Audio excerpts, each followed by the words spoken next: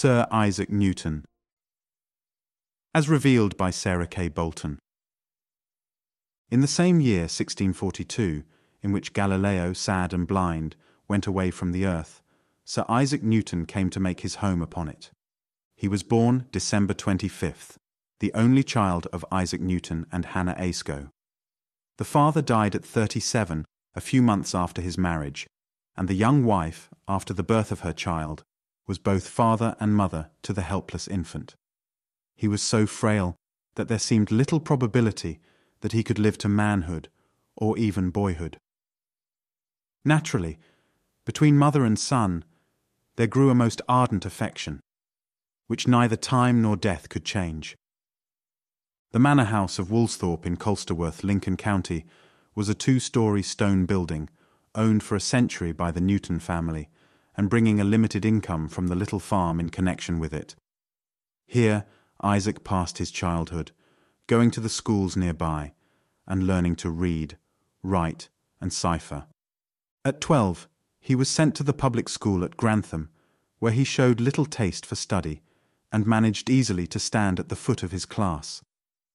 When he was the last in the lowermost form but one, the boy next above him, as they were going to school, gave Isaac a kick, which occasioned severe pain. Stirred with wrath, Isaac challenged the other boy to a fight. For this purpose, they repaired to a neighbouring churchyard, where young Newton, though much the smaller and weaker of the two, pounded his antagonist till he was glad to come to any terms of submission. He resolved now that this boy should no longer stand above him in scholarship, and with a new ambition and energy born of his insult, he soon rose to the highest place in the school. It was not idleness, probably, that made Newton a poor scholar, but his mind was absorbed with making saws, hammers, hatchets, and other tools. He made a windmill and placed it on the top of his home, the wind putting it in motion. When there was no wind, a novel expedient was resorted to. A mouse, which was called the miller, was trained to turn the windmill by walking on a treadwheel with some corn just beyond his reach.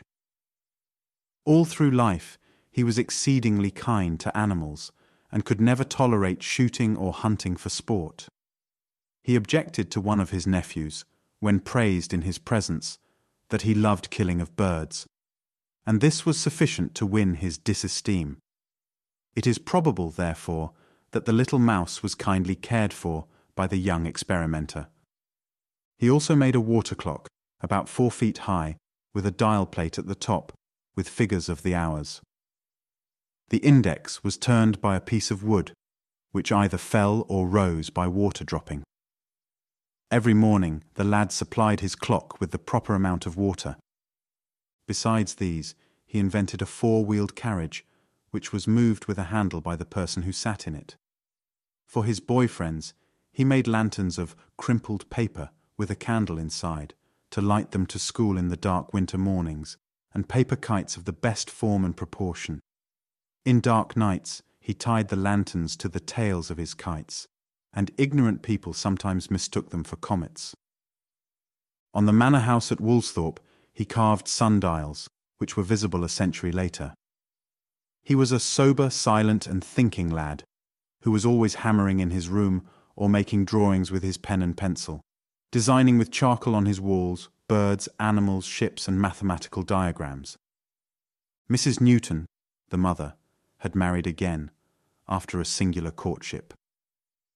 Mr. Smith, a neighbouring clergyman, who had a very good estate, had lived a bachelor till he was pretty old, and, one of his parishioners advising him to marry, he said he did not know where to meet with a good wife.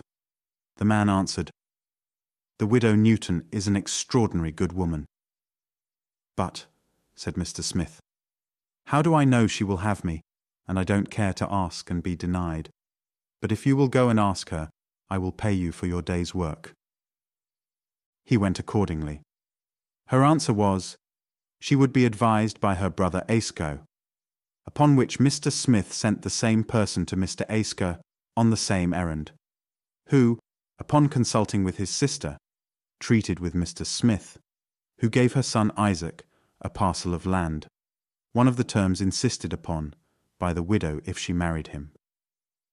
Though for a time she was thus removed from Isaac, leaving him with his grandmother on the death of Reverend Mr. Smith, she returned to the manor house. When Isaac had reached his 15th year, his mother, not seeming to think of any profession for her mechanical son, decided to make of him a farmer and grazier. On Saturdays, the market day at Grantham, she would send him with grain and other agricultural produce in the care of an old and trusty servant. The boy had no taste for selling produce, and would hasten to the attic in the house of Mr. Clark, an apothecary, with whom he had boarded while at school, and there spent his hours in reading old books till the time came for him to go home, the servant meantime having sold the vegetables. Sometimes, however, the lad would not go as far as Grantham, but seating himself beside a hedge along the road, would read some favourite author till the servant returned. When his mother sent him to watch the cattle, they enjoyed a neighbour's cornfield, while he enjoyed a book or whittled-out water-wheels. It did not seem intentional disobedience toward a mother of whom he was very fond, but complete absorption in some other pursuit. When he was 16, he was greatly interested in finding the proper form of a body which would offer the least resistance when moving in a fluid. In a severe storm, to test the force of the gale, he jumped first in the direction in which the wind blew, and then in opposition to the wind, and after measuring the length of the leap in both directions, and comparing it with the length to which he could jump in a perfectly calm day, he was enabled to compute the force of the storm. His mother soon found that her boy would not make a successful farmer, and sent him back to school at Grantham to prepare for Trinity College, Cambridge, which he entered when he was 19. It is probable that the time spent at Grantham was a happy time, for young Newton there met, and it is said, loved Miss Story, sister of Dr. Story, a physician near Colsterworth, and daughter of the apothecary's second wife. She was 2 or 3 years younger than Newton, a girl of attractive face and unusual talents.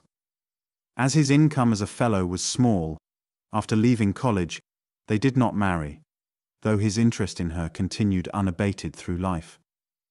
Though she was twice married, he never paid a visit to Woolsthorpe without going to see her, and liberally relieved her from little pecuniary embarrassments when his own circumstances had become easy. How the world loves constancy, an affection which knows no change. That he would have been happier in those quiet years of study, even in his poverty, had he married, is probable. But that the world gained by his undivided devotion to science is equally probable.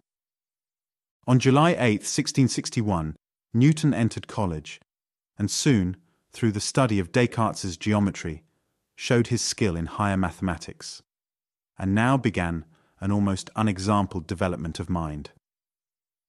At 22, he was studying a comet so closely and the circles and halo round the moon that he impaired his health by sitting up late at night. In 1665, May 20th, when he was 23, he committed to writing his first discovery of fluxions, the infinitely small increase or decrease of a variable or flowing quantity in a certain infinitely small and constant period of time. The same year, when the college had been dismissed on account of the plague in Cambridge, Newton made his immortal discovery of the attraction of gravitation. While sitting alone in his garden at Woolsthorpe and observing an apple fall to the ground, it occurred to him that as the same power by which the apple fell was not sensibly diminished at the summits of the loftiest spires, nor on the tops of the highest mountains, it might extend to the moon, about which he had been studying, and retain her in her orbit. If to the moon, why not to the planets? The tree from which the apple fell was so much decayed in 1820 that it was cut down, but the wood was carefully preserved by Mr. Turner of Stoke Rochford. In the beginning of the following year, 1666, when Newton was 24, he purchased a prism, in order to make some experiments on Descartes' theory of colours. He made a hole in his window shutter darkened the room and admitted a ray of the sunlight. On the opposite wall, he saw the solar or prismatic spectrum, an elongated image of the sun, about 5 times as long as it was broad, and consisting of 7 different colors: red, orange, yellow, green, blue, indigo, and violet. White light was thus discovered to be of a compound nature, a mixture of all the colors. He said, "Whiteness is the usual color of light, for light is a confused aggregate of rays endued with all sorts of colors, as they are promiscuously darted from the various parts of luminous bodies. If any one color predominates, the light will incline to that color, as the yellow flame of a candle." Heretofore, there had been all sorts of conjectures about the nature and origin of colors. Descartes believed them to be a modification of light, depending on the direct or rotary motion of its particles. But Newton showed by many experiments that color is a property of light, or innate in light itself. We speak of a thing as red because it reflects red and absorbs all the other colors. The green leaf stops or absorbs the red, blue, and violet rays of the white light, and reflects and transmits only those which compose its green. He also found that the red rays are refracted or turned out of their course, least of all the colors, and violet most, thereby discovering the different refrangibility of the rays of light. A discovery which has had the most extensive applications to every branch of science, and, what is very rare in the history of inventions, one to which no other person has made the slightest claim. His beautiful experiments with rings resulted in his scale of colors, of great value in optical research. In 1668, when Newton was 26, he constructed a small reflecting telescope, and soon a larger one, which he sent to the Royal Society, and was made a member of that body in 1671. 2 years previously, he had been appointed to the Lucasian Professorship of Mathematics at Cambridge. He was now, at 27, spoken of as a man of unparalleled genius. He had discovered the compound nature of white light, the attraction of gravity, fluxions, and made the first reflecting telescope ever directed toward the heavens, though one had been invented previously by James Gregory of Aberdeen. The boy who had thought of a mouse to turn his windmill had thought out some of the sublimest things in nature, and was henceforward to rank as one of the few masterminds of science. Newton's doctrine of colours met with the most bitter opposition. At last, he became so tired of the controversy that he wrote Leibniz, "I was so persecuted with discussions arising out of my theory of light that I blamed my own imprudence for parting with so substantial a blessing as my quiet to run after a shadow." To another he wrote, "I see I have made myself a slave to philosophy. But if I get free of Mr. Linus's business, I will resolutely bid adieu to it eternally, excepting what I do for my private satisfaction, or leave to come out after me. For I see a man must either resolve to put out nothing new, or to become a slave to defend it." Newton was also troubled pecuniarily at this time, and asked to be excused from the weekly payments to the Royal Society, thereby resigning his membership. He even meditated the study of law, as his income was so limited. Strange that so many of the great things of this life are wrought out by those who are in sorrow or privation. But amid all the opposition to his discoveries and his poverty, the unparalleled devotion to study was continued. When he was weary of other branches, he said, he refreshed himself with history and chronology. Years afterward he published the Chronology of Ancient Kingdoms Amended, to which is prefixed a short chronicle, from the first memory of things in Europe to the conquest of Persia, by Alexander the Great. Says a gentleman who was with him for years, "I never knew him to take any recreation or pastime, either in riding out to take the air, walking, boating, or any other exercise whatever, thinking all hours lost that were not spent in his studies, to which he kept so close that he seldom left his chamber except at term time, when he read in the schools, as being Lucasianus Professor, where so few went to hear him, and fewer that understood him, that oftentimes he did in a manner, for want of hearers, read to the walls. So intent, so serious upon his studies that he ate very sparingly, nay, oft-times he has forgot to eat at all, so that going into his chamber, I have found his mess untouched, of which when I have reminded him he would reply, "Have I?" and then making to the table, would eat a bit or two standing, for I cannot say I ever saw him sit at table by himself. At some seldom entertainments, the masters of colleges were chiefly his guests. He very rarely went to bed till 2 or 3 of the clock, sometimes not till 5 or 6, lying about 4 or 5 hours, especially at spring and fall of the leaf, at which times he used to employ about 6 weeks in his laboratory, the fire scarcely going out either night or day, he sitting up one night and I another, till he had finished his chemical experiments, in the performances of which he was the most accurate, strict, exact. When his most intense studies were carried on, he learned to go to bed at 12, finding by experience that if he exceeded that hour but a little, it did him more harm in his health than a whole day's study. He very rarely went to dine in the hall, except on some public days, and then if he has not been minded, would go very carelessly, with shoes down at heels, stockings untied, surplice on, and his head scarcely combed. At some seldom times when he designed to dine in the hall, he would turn to the left hand and go out into the street, when making a stop when he found his mistake, would hastily turn back, and then sometimes, instead of going into the hall, would return to his chamber again. In his chamber he walked so very much that you might have thought him to be educated at Athens, among the Aristotelian sect. So absent-minded was he, the story is told of him, that going home to Colsterworth, he led his horse up a hill. When he designed to remount, the animal had slipped the bridle and gone away unperceived, though Newton held the bridle in his hand all the time. He would often sit down on his bedside after he rose, and remain there for hours without dressing, so completely absorbed was he in his thought. How few in all this world have been so devoted to science, and yet how many expect success without this devotion.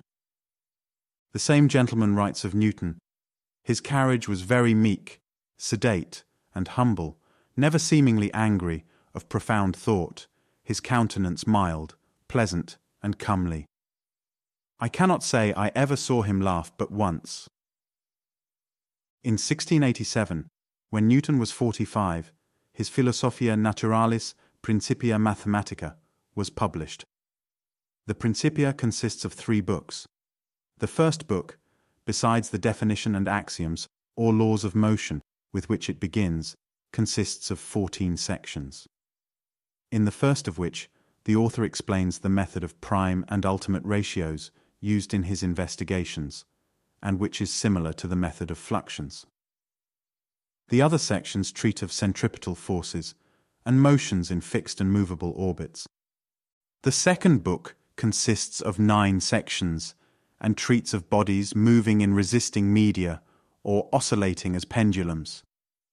The third book consists of 5 sections, on the causes of the system of the world, on the quantity of lunar errors, on the quantity of the tides, on the precession of the equinoxes, and on comets. The great principle of the Principia is universal gravitation, that every particle of matter in the universe is attracted by or gravitates to every other particle of matter, with a force inversely proportional to the squares of their distances. By the laws of gravity, Newton was enabled to calculate the quantity of matter in the Sun, and in all the planets, and even to determine their density, results which Adam Smith said were above the reach of human reason and experience. He ascertained that the weight of the same body would be 23 times greater at the surface of the Sun than at the surface of the Earth, and that the density of the Earth was 4 times greater than that of the Sun. He found the true figure of the Earth. He explained the phenomena of the tides. Of the Principia, Sir David Brewster says, in his able life of Sir Isaac Newton, It is a work which will be memorable not only in the annals of one science or of one country, but which will form an epoch in the history of the world and will ever be regarded as the brightest page in the records of human reason.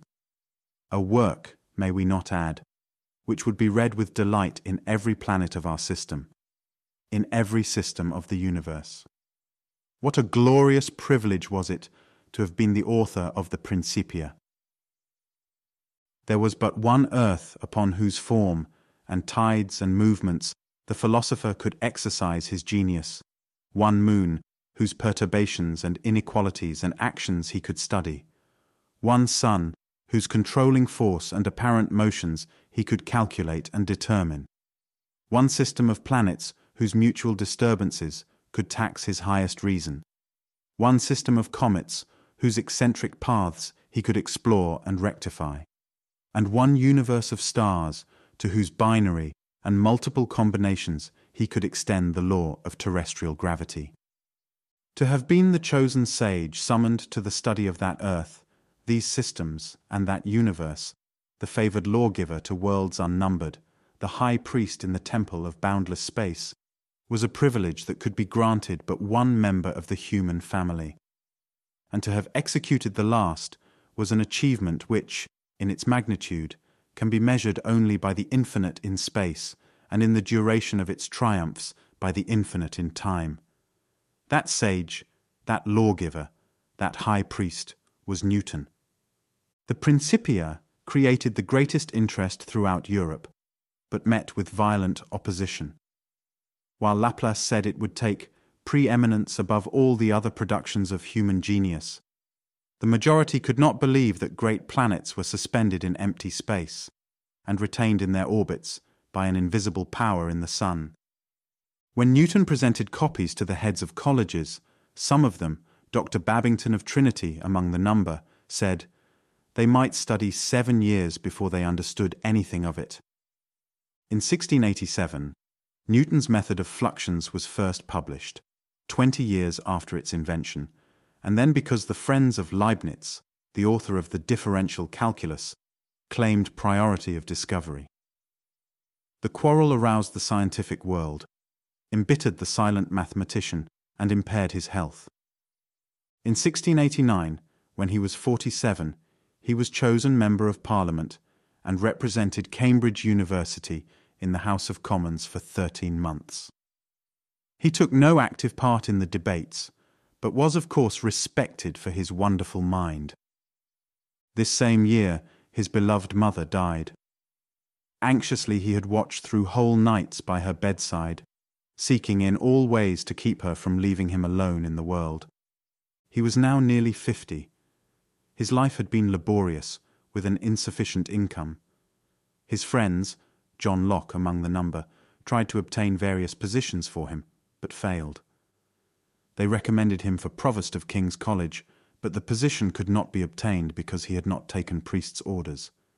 Seemingly unappreciated, worn with his incessant brain work, his appetite failing, and unable to sleep, with neither mother nor wife to comfort him, the sensitive organization of the great man became overstrained, and mind and body were unfitted for work. It is stated that his ill health was in part consequent upon the burning of some manuscripts on optics by a lighted candle on the table among his papers. When he was 53, the long, hard road of poverty turned into a highway of plenty through the influence of a friend. Charles Montague, an associate of Newton at the university and also in Parliament, though 19 years his junior, intellectual affinities are uninfluenced by age, had been made Commissioner of the Treasury, then Privy Councillor, then Chancellor of the Exchequer, and later still Baron of Halifax. Lord Halifax appointed Newton to be Warden of the Mint and then Master, with an income of between $6,000 and $7,500 annually, which position he held for the remainder of his life. His home in London, where he kept 6 servants, with his brilliant niece, Miss Catherine Barton, for his companion, became a place of rest and comfort to the tired philosopher. Lord Halifax was a great admirer of Newton's niece, Miss Catherine Barton, to whom he left, at his death, a beautiful home and $25,000, as a token of the sincere love, affection, and esteem I have long had for her person, and as a small recompense for the pleasure and happiness I have had in her conversation. The days of privation were over, and Newton had earned this rest and prosperity. Great people often came to dine with him. At one of his dinners, Newton proposed to drink, not to the health of kings and princes, but to all honest persons, to whatever country they belonged. "We are all friends," he added, "because we unanimously aim at the only object worthy of man, which is the knowledge of truth. We are also of the same religion, because leading a simple life, we conform ourselves to what is right, and we endeavor sincerely to give to the Supreme Being that worship which, according to our feeble lights, we are persuaded will please him most." Other honors now come to Newton. In 1703, he was elected President of the Royal Society, and was annually re-elected during the remaining 25 years of his life. On April 16, 1705, when he was 63, Queen Anne conferred the honor of knighthood upon her most illustrious subject, Sir Isaac Newton, before a distinguished company at Cambridge University. In 1704, the year previous, his great work on optics had been published, written over 20 years before. About this time, it seems that the great philosopher would have liked to marry Lady Norris, the widow of Sir William Norris, Baronet of Speke, and Member of Parliament. Sent to Delhi as ambassador to the Great Mogul, he died in 1702, between Mauritius and St. Helena, on his homeward passage. He was the third husband to Lady Norris, and Sir Isaac, now over 60, desired to be the fourth, as appears from the following letter. "Madame, your ladyship's great grief at the loss of Sir William shows that if he had returned safe home, your ladyship could have been glad to have lived still with a husband, and therefore your aversion at present from marrying again can proceed from nothing else than the memory of him whom you have lost. To be always thinking on the dead is to live a melancholy life among sepulchres, and how much grief is an enemy to your health is very manifest by the sickness it brought when you received the first news of your widowhood. And can your ladyship resolve to spend the rest of your days in grief and sickness? Can you resolve to wear a widow's habit perpetually, a habit which is less acceptable to company, a habit which will be always putting you in mind of your lost husband, and thereby promote you grief and indisposition till you leave it off? The proper remedy for all these mischiefs is a new husband, and whether your ladyship should admit of a proper remedy for such maladies is a question which I hope will not need much time to consider of. Whether your ladyship should go constantly in the melancholy dress of a widow, or flourish once more among the ladies, whether you should spend the rest of your days cheerfully or in sadness, in health or in sickness, are questions which need not much consideration to decide them.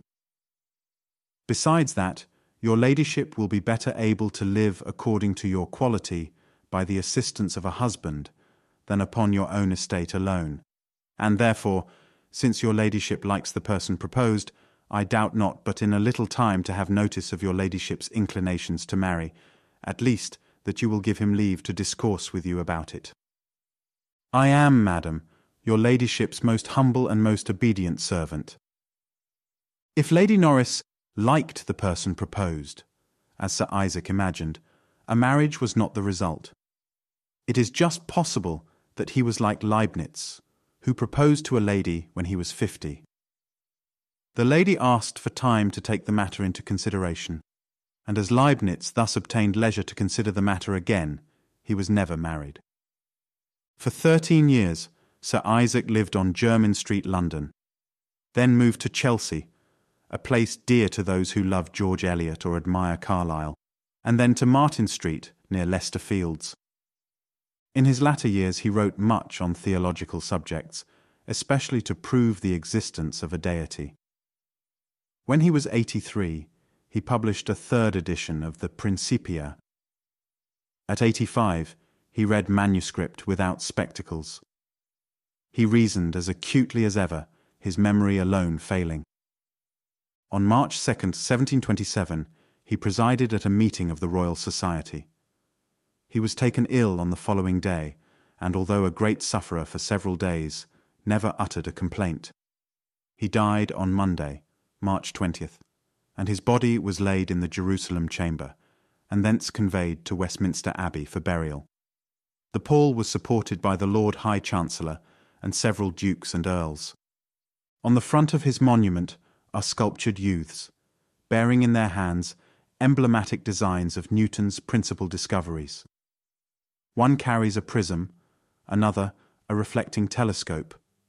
A third is weighing the sun and planets with a steelyard. A fourth is employed about a furnace, and two others are loaded with money newly coined. The monument bears this inscription: "Here lies Sir Isaac Newton, Knight, who by a vigour of mind, almost supernatural, first demonstrated the motions and figures of the planets, the paths of the comets, and the tides of the ocean. He diligently investigated the different refrangibilities of the rays of light, and the properties of the colours to which they give rise, an assiduous, sagacious, and faithful interpreter. Of nature, antiquity, and the Holy Scriptures, he asserted in his philosophy the majesty of God, and exhibited in his conduct the simplicity of the gospel. Let mortals rejoice that there has existed such and so great an ornament of the human race. While he gave generously during his life, he said, They who give nothing till they die, never give at all. He left a personal estate of $160,000 to be divided among his nephews and nieces. The world honoured him at last, and has through all the years. Bishop Burnet said, Newton had the whitest soul he ever knew. His habits were of the best. When asked to take snuff or tobacco, he declined, saying he would make no necessities to himself. He was modest to the last, saying that whatever service he had done, the public was not owing to any extraordinary sagacity, but solely to industry and patient thought. He said, a short time before his death, I do not know what I may appear to the world, but to myself I seem to have been only like a boy playing on the seashore, and diverting myself in now and then, finding a smoother pebble or a prettier shell than ordinary, whilst the great ocean of truth lay all undiscovered before me.